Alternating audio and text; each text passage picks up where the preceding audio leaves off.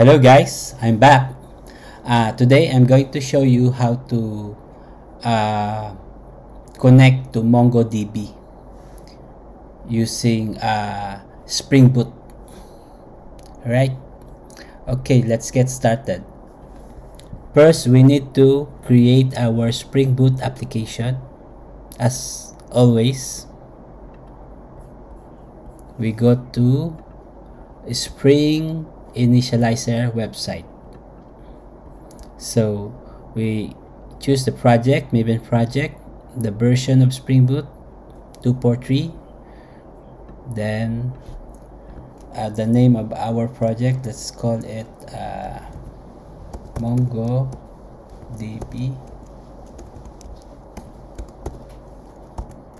CRUD. Okay, demo. Okay, the version is jar. Packaging is jar, version is 8, dependency is web. Okay, let's generate. Okay, so there we go, Mongo CRUD demo. Okay, there we go. Then we open it in our project. We open it using our IDE rather.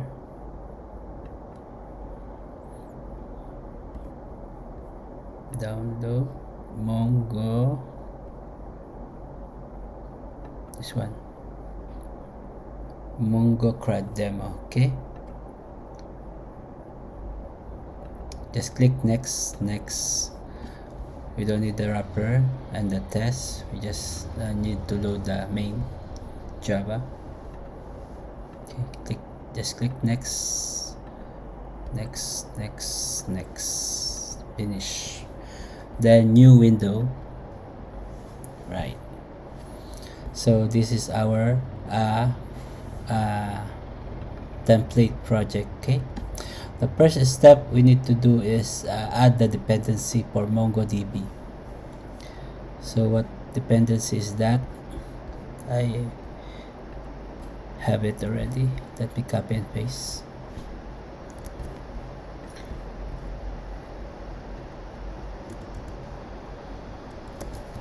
So it's a Spring Boot, basically starter project for MongoDB, right? So after adding the dependency, okay,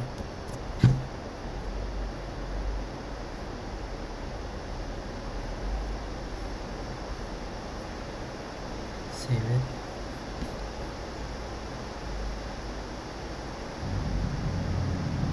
We need to do some configuration also. Wait, we need to load the project, Maven project.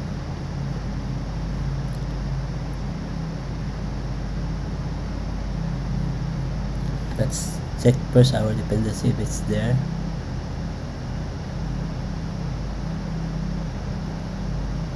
There should be a MongoDB here. Okay, this is the driver for MongoDB.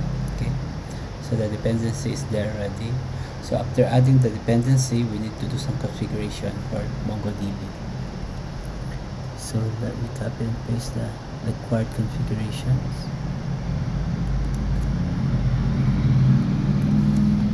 So basically, when you set up MongoDB, basically there is a default admin database. And the default also, when you create a setup at MongoDB, the default username is username and the password is password. So these are all the defaults. So you don't need to create username or password. There is some default. So for demo purpose, I just use the default database and username and password. Okay, but you can also create new you can create your own database also, because the admin one, this one is the system database. So if you want to create a a database which is specific to your requirements, so you can also define here. Then the port and the IP where you install your MongoDB server. Okay, let me start first my MongoDB server. Check it.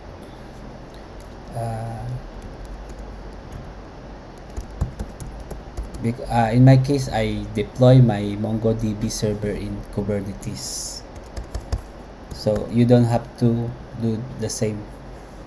You can install it in Docker using Docker, or you can even install it in your local or whatever, as long as you can access it. Okay, let me check the service. kubectl get service. So this is my MongoDB. Okay, we need to, since my MongoDB is deployed in Kubernetes, so by default it's not accessible outside Kubernetes, so I need to generate external IP to make it accessible outside Kubernetes. Okay, so minikube service. This is the command to generate external IP for MongoDB.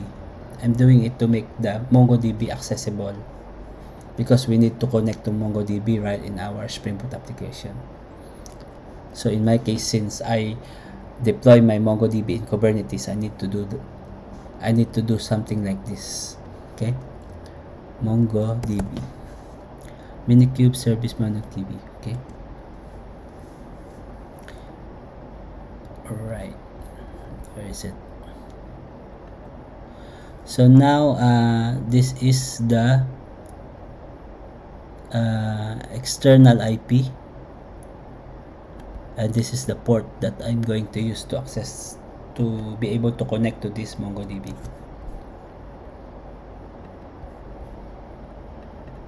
Okay, alright, let me see it. Let me double check. 127001, and the port is 51119. Okay, so the default, I use the default username and password, and I want to store my data to this database. Okay, so after configuring our MongoDB, then we need to create an entity. Let's say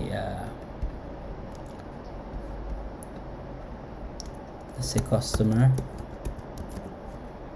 We will going to save the customer record in our MongoDB. Okay, let me copy and paste my customer entity.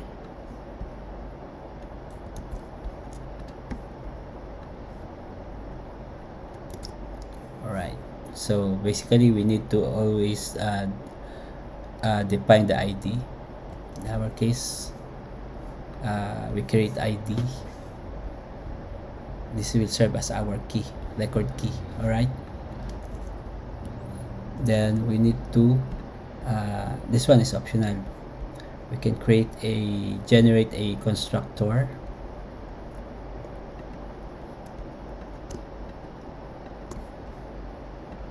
Okay, so that's, then after we create the entity class for our MongoDB, we need to create also a repository or an interface to perform some CRUD operation in our MongoDB. Okay, so interface customer repo.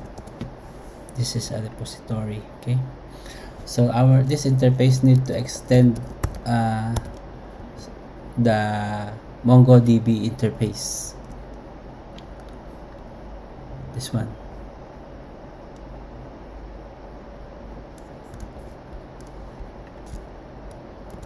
Okay.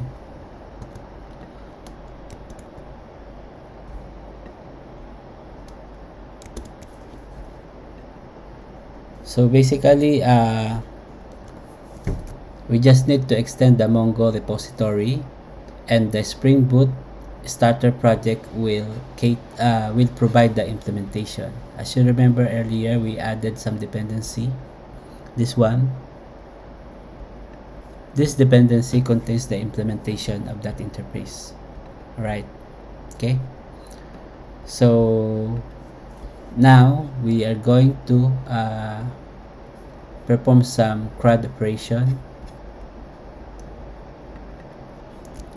First, let me add some REST endpoint. Okay. At get mapping. For testing purpose, we add this endpoint. Yes. So auto wired, we need to call the interface that we created. Customer repo. Alright, so as you can see here, this is just an interface, right? But we can reuse the existing API using that interface. For example, save. See? Customer. You can define some customer here. Customer.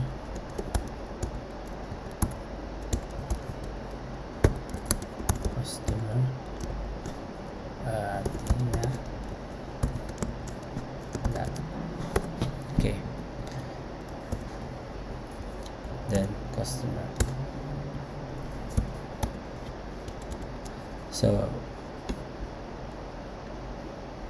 So we save this data to our MongoDB, okay, server, that we retrieve also.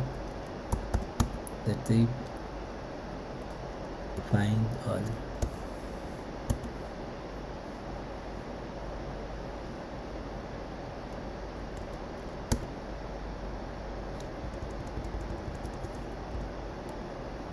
Okay.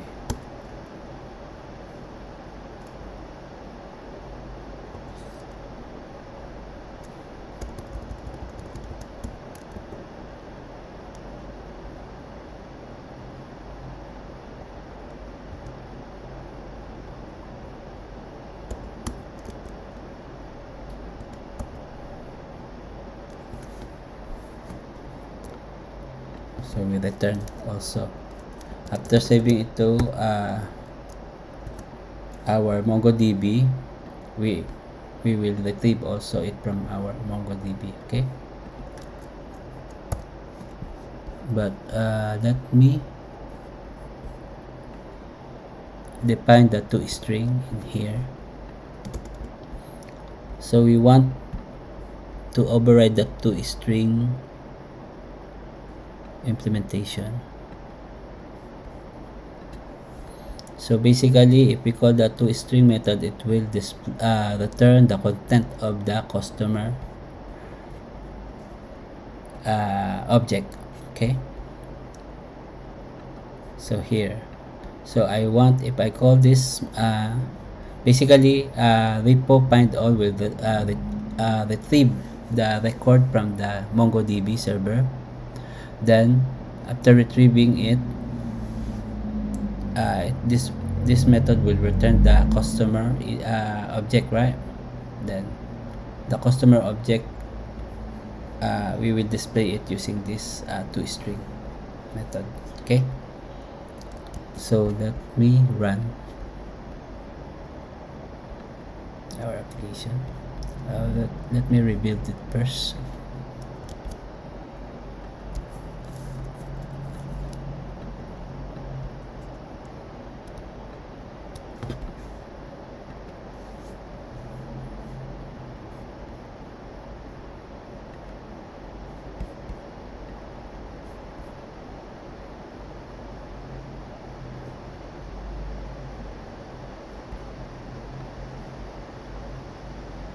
Okay, then run.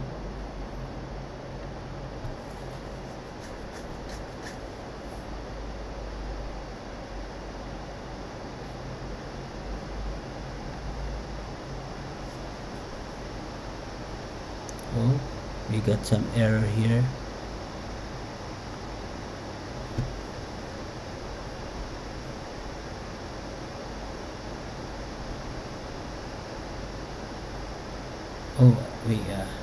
Oh, because we have existing, that may kill the existing application, because there is some conflict with the port.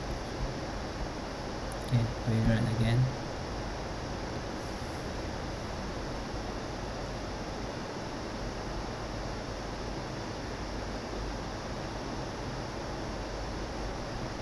Okay, there we go.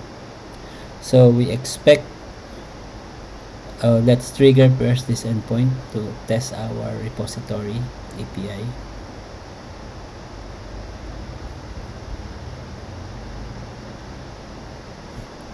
Localhost 80 test. Oops, sorry. Let me debug it.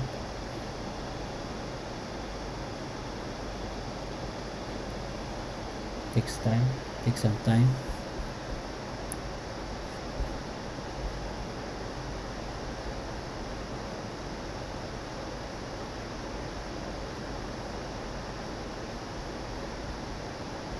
Oh, there we go. We run again. So basically, this customer object has been pushed or has been saved already to our MongoDB, right? Now this line will retrieve the record from MongoDB. So this should return the customer object to our web page, right? So let me check.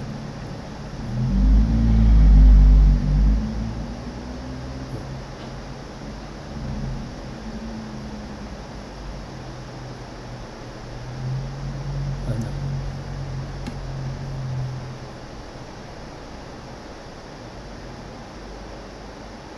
Something is wrong. I'll try again.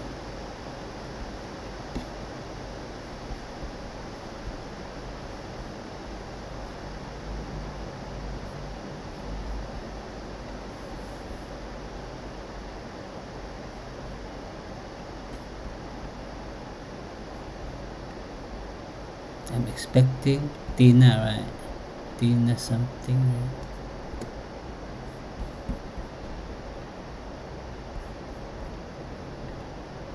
There we go. This one, Tina Lat. This is the one we push to MongoDB just now. Okay. So our MongoDB CRUD operation is successful. So I think that's it, guys. Thank you very much for watching this video. See you again and happy learning. Bye bye.